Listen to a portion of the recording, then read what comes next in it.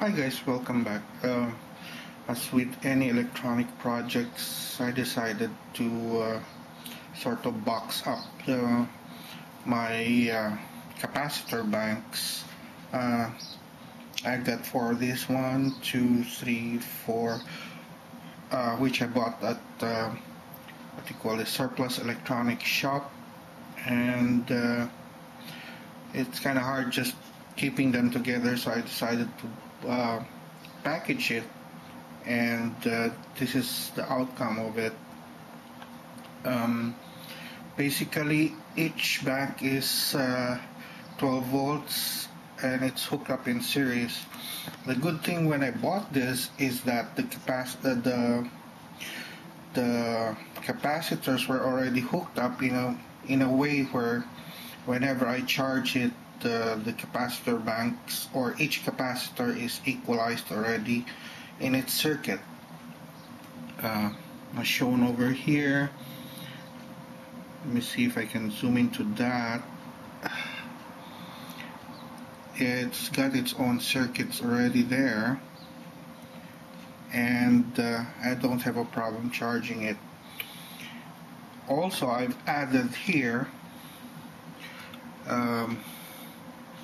a circuit which I've made using a relay.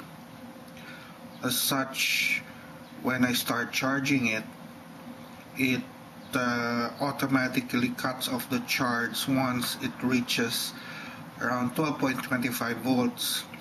It really depends on the resistors over there, and once it's fully charged, the green LED light turns on until I disconnect, of course, the power supply. You will note though that there is a diode there. It's just an IN4001, which is hooked up to the positive side.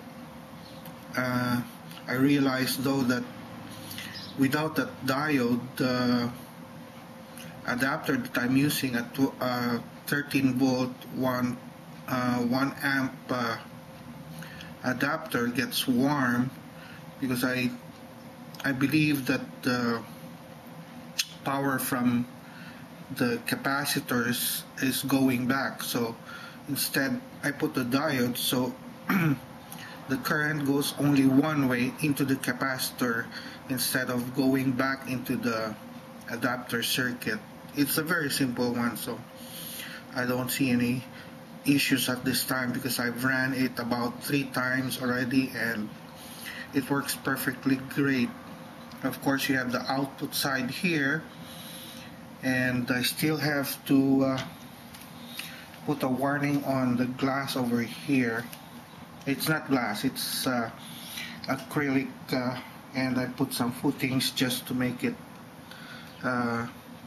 so that it won't rub against the table, any rough surfaces over here. As you can see, it's hooked up in series. There are 4 LEDs coming out on each one of them, 2 positive and 2 negative. I still have to also put a warning device here, since even if the voltage is only 12 volts, capacitors tend to discharge at a high rate if it is shorted. There you have it, my own 12 volt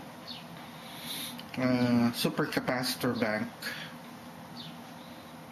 Thanks to Mike and Monica of Weldon Works for the acrylic plastic that they provided.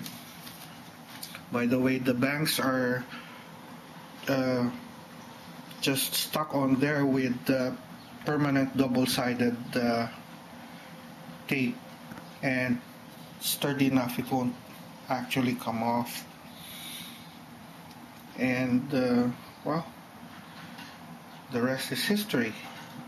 I can play around with it without, each one falling off, since it's already permanently stuck to this acrylic board. There you have it, and thanks for watching.